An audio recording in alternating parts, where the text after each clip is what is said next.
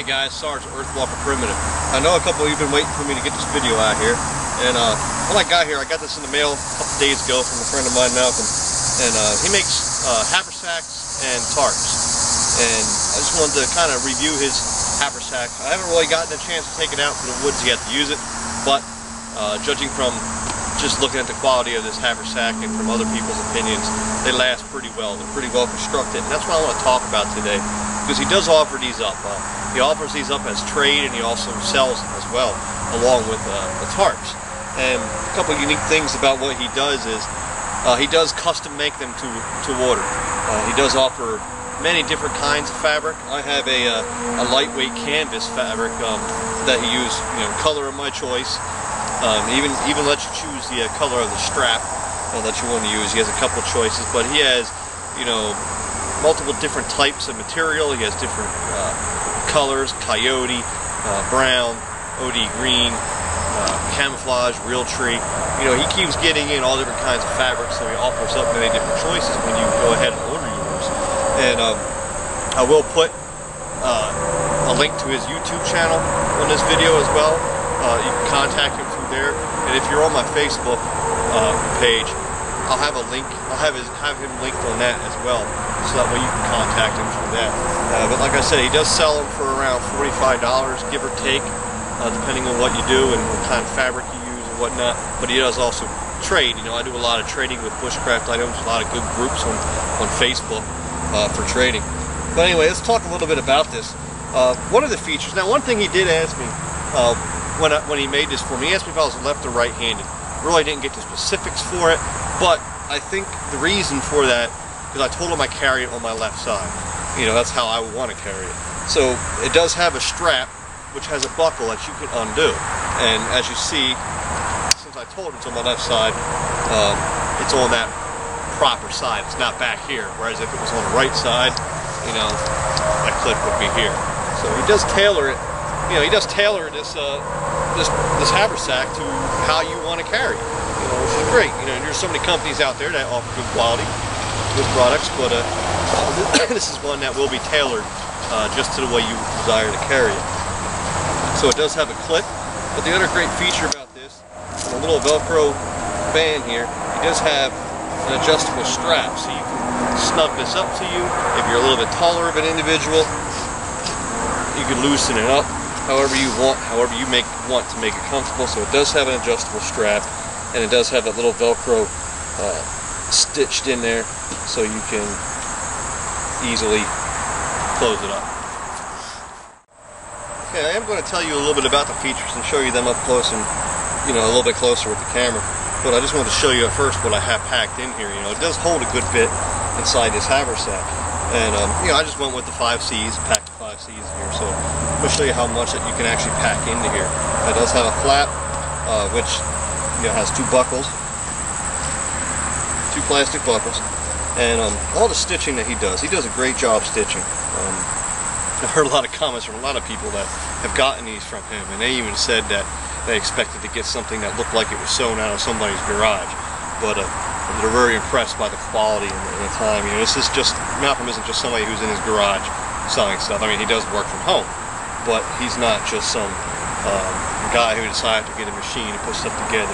He's got some skill, he's got some ability, and he's putting that to good use. So the stitching that he uses on the straps, on the buckles, are all heavy quality, and they're pretty durable. It does have a little flap here on the top, and I'll show you that when we get a little bit more closer to the back. But inside of it, I do have my knife in this outer pouch. I also got my folding saw in the outer pouch. It's got my whole entire fire kit in it. I got a large Guyot design bottle. I even have my military poncho folded up in there, and got a roll of 550 cord. Got some more in here. I've got here in the little pouch here, which I'll show. I got my headlamp. So you can see just there, that was a good bit of stuff just to have in a little scout pack. Just the 5 C's, the common sense, common use stuff that you would need out in the woods for a scout or a hike. And I was easily able to pack that, and that's a large kit, compared to what most people would carry, or what even I would carry. I have my whole entire fire kit in there. I had, a poncho in there and whatnot. You know, that took up a lot of space, but and I still have plenty of room in this pouch to store more gear. And in the pouches I'm going to show you, I didn't even use a lot of pouches. So we're going to go ahead and I'm going to bring the camera down here and we're going to get a little bit closer review of this pouch. Alright, like I said, get out of the sun here, see a little easier. Like I said, I'll give a little bit more of an up-close view of this pouch. Once again, you got a heavy-duty strap, cargo strapping for a shoulder strap. Alright, and with a buckle.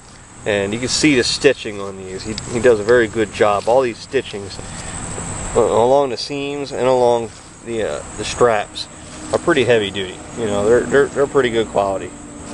You know, it's even better than some of the store-bought stuff you see. Put some time in there to make sure that this is going to last. You know, so many companies out there, you know, that make a product as cheap as they can just so they can sell it and make money. But he made a product good quality. He wants it to last. You know, this is a guy's a good guy. And you know, he wants to give people a product that they're going to be happy about and last. You know, he's not making a big bunch of money. Like I said, he trades for these, so he's not making money on all of these. So he's making them, you know, good quality to make them last. Once again, that buckle is on one side of the strap along with the adjustment. And like I said, don't quote me. I'm not 100% sure, but just logically, you know, using common sense, I figured that's why he asked me what side I wanted to wear it on. I'm pretty sure if I would have said right side, that it would have been on that side. But if you contact him for one of those, you can verify that with him. It's got two buckles holding the flap shut, which, you know, are adjustable. So if you have a lot more gear in there, or if you want to put something like, say, store your tarp or a poncho underneath that, you can loosen this up some so you can store that in between the flap and the pouch. You unbuckle it.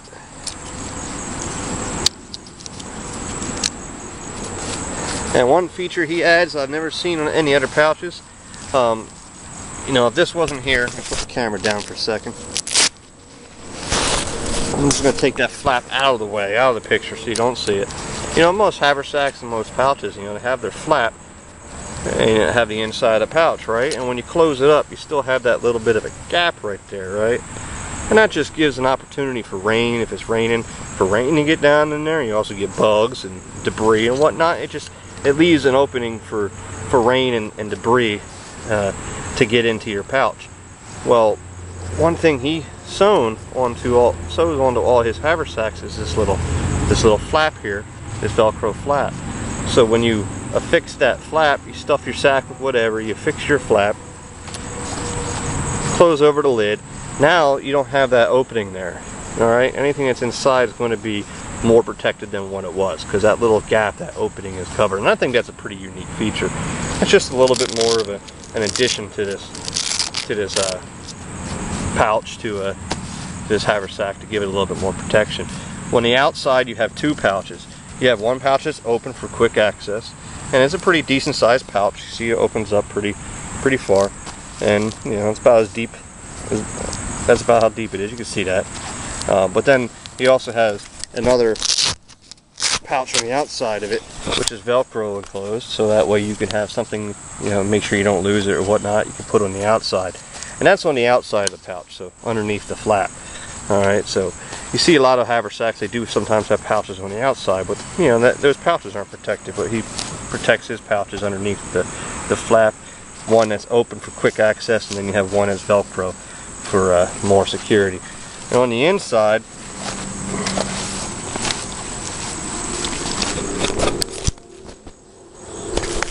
see, that's the inside. Alright, got that? Well, on the inside of the pouch, he does have another pouch along the back wall. It's kind of hard for me to show it to you here. There, you can see it there. He's got a pouch on the inside of the back wall. And he also reinforces the back, you know, so the straps aren't just pulling onto the fabric of the bag.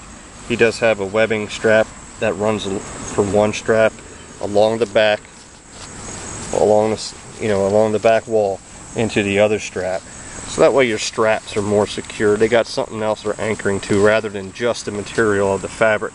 So that strap is not going to pull and wear and tear on that fabric because it has that webbing back in the back reinforcing it. So it's reinforced very well. Give you a little bit of a view. That's the front of it. the flap open, front of it, front of it with the flap closed. And that's the back. And you can see he's stitched, all his seams are stitched very well, very good quality. You know, I'm not saying I'm an expert with knowing stitching, but you know, my mother was a professional seamstress for many years, and she made a lot of her own clothing and sewn a lot of things. So I grew up seeing some sewmanship or sew workmanship, whatever you want to call it. And it's a pretty good, I mean, very good quality. I'm actually very impressed. And compared to a lot of store-bought items out there, this, if not better, it's definitely the same as buying it from the store. So whether you're paying the money, which is very affordable compared to a lot of pouches, you're going to get your money's worth. Plus you're going to get it custom made, because once again, he'll fix it. You know, he could have put black straps on this if I want it. He could have made it with coyote brown if I want it, a certain type of fabric if I want it. I told him no, I want an earth brown canvas pouch with tan or brown straps, and that's exactly what I got. I got the buckle affixed to the side that, you know, would be feasible for me as I carried it, because I carried it on my left hand side.